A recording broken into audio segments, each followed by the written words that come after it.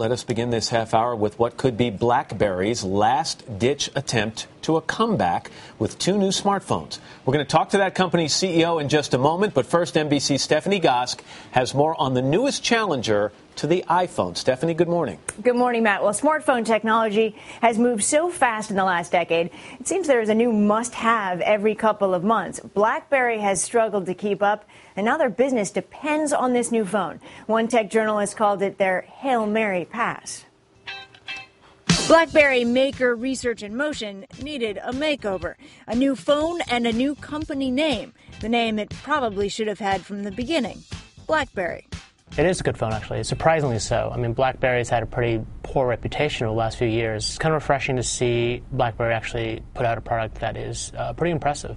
But BlackBerry has a lot of market share to regain. It dropped from 20% in 2009 to only 4.6% in 2012. And a technological eternity has passed since its launch.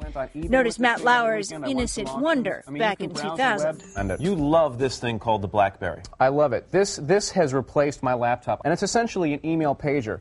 It didn't take long for sales to take off. The BlackBerry became the Crackberry. But then came the iPhone. Is that a Samsung? And Samsung's whole line of smartphones. President Obama with a BlackBerry is more an exception. His daughters and their iPhones are now the rule. For many holdouts, the attraction of the old BlackBerry was the keypad. They have been reluctant to give it up for touchscreens. At NBC News, there are plenty of holdouts. This is the nerve center for nightly news. There's a BlackBerry back there, one person with an iPhone in the corner. The anchor and managing editor uses both. I would like to, like the Reese's peanut butter commercial, combine these two devices. It turns out using both isn't uncommon. I use both of them interchangeably, and sometimes it's just a matter of which one I can find in my purse. NBC's Luke Russert found a lot of dual users on Capitol Hill. How long have you had your BlackBerry?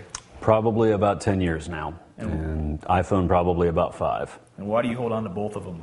Well, the iPhone's personal, and the BlackBerry I need for work just because the iPhone can't handle a high volume of email when it's time sensitive. BlackBerry says it has the solution, the same reliable workhorse, but now cool enough to hang with the competition. BlackBerry has two new versions of the phone, one with a touchscreen and one with a keypad. The touchscreen, it says, will actually learn how you type to make it more accurate. But for those who need the buttons, or as Brian Williams says, the peanut butter cup of phones, there's a new BlackBerry with a keypad, too. Back to you guys. All right, Stephanie, thank you very much. A guy who's got a lot riding on all this is Torsten Heinz. He's the president and CEO of BlackBerry. Mr. Heinz, welcome. Good to see you. Oh, thanks for having me. We're happy to have you here. Okay, the good news is the critics who have looked at this device really like it. They think you have some real innovations here. The bad news is you also hear them say things like Hail Mary pass, or this is a long shot. Is this really a do or die moment for the company? It is a very important milestone for the company. But what we did is not just develop new devices, really exciting ones. We have built a mobile computing platform. So we are looking even more into the future than just into the next devices. Think about this as the personal computing power. We've got the devices here, and I want you to be able to show the cool features in a second, but I got to take you back. There was a time where if you had a BlackBerry in your hand, and like a cup of Starbucks in the other, you were cool. And all of a sudden, it seemed to come to a halt. Have you stopped to analyze what went wrong? I think we haven't analyzed what went wrong. What happened is that we had a recipe for success with the QWERTY keypad, with the security of a BlackBerry. And I think what happened is we were too static in our recipe that we used to build BlackBerries. And we've changed that with BlackBerry 10. Well, let's look at this device. I think one of the big innovations is what you call the hub. Can you explain that? Yeah, that's easy and it's fantastic. The hub is just a collection of all your inflows, all your communication channels, all your social networks, all your notifications.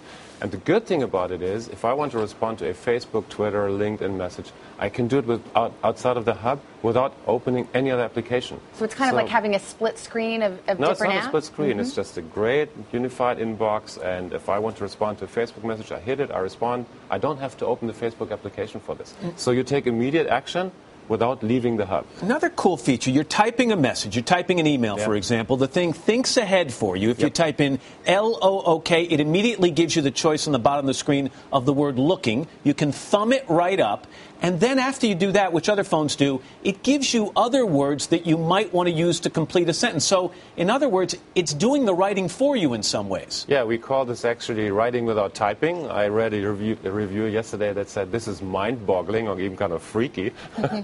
Yeah, the device learns you. It learns your personality. It learns how you spell, how you grammar, how you build sentences. I'm a German, so it knows I'm, German English. Right. And it adapts to me too. So it's a fantastic feature. After 1 week, it knows you. Let's talk about the camera. Very important. As somebody who blinks in a lot of photos, explain how this new camera potentially could eradicate that. Yeah, ever tried to take a picture from 3 kids running around and all eyes open and laughing?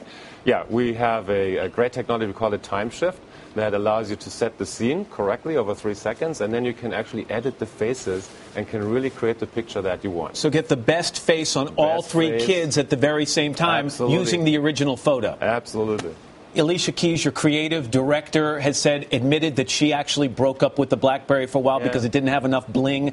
Do these things, Mr. Hines, have enough bling to get people back from their iPhones and their Droids? Yeah, absolutely. We got Alicia back, so that's for certain a good proof point. But they really do, because we changed the entire user interface. It's easy to use. It's just flowing. You don't have to go in and out of applications anymore. It just does what you want it to do. And then very quickly, the keyboard. For many BlackBerry devotees, this is the redeeming quality. This is why we hold on to our BlackBerry keyboard. Will you keep that option for the near future? Absolutely. We have so many diehard keyboard lovers for BlackBerries. We won't let that go. Absolutely not. We'll give them the best we can. Talk about a throwback. Look at this one here. Right. This is the one I used to call an air support. I need air cover on Hill 4 here. All right, Mr. Hines, good luck to you and the newly named BlackBerry company. Nice to have you here. Thank you very much. It's a pleasure. Thanks for having me.